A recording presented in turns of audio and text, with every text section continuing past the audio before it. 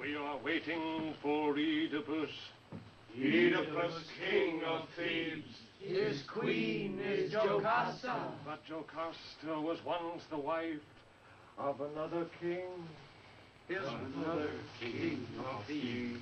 His name? Laius. Laius. Where is Laius? Disappeared. Went on a long journey. Never returned. Laius never returned. That was long ago. Then came the Sphinx. Sphinx! What was the Sphinx? A monster, half woman, half bird. She ravished the city. Devoured our children. Thebes was in despair. Despair. Then came a stranger. A young man from far away. Conquered the Sphinx. Delivered our city. In despair, the Sphinx cast herself down from this rock. Cast herself from the rock. Oedipus was our savior. We made him our king. Jocasta, wife to dead Laius, became his queen. Jocasta, queen of Thebes. Oedipus conquered. Oedipus, savior. Oedipus king. Children, descendants of old Cadmus, why do you come before me? Why do you carry the branches of suppliants?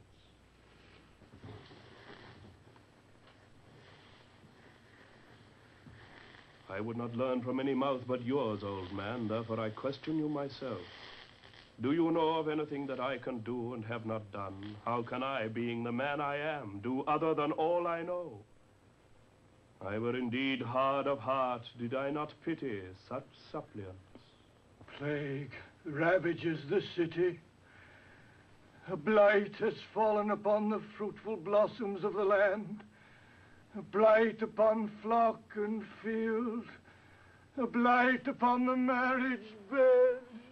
Oedipus, king, not God, but foremost of living men, we beseech you, all we suppliants, to find some help.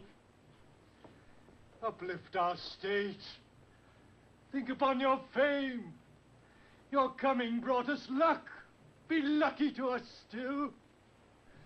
Remember that it is better to rule over men than over a waste place, since neither walled town nor ship is anything, if it be empty and no man within it.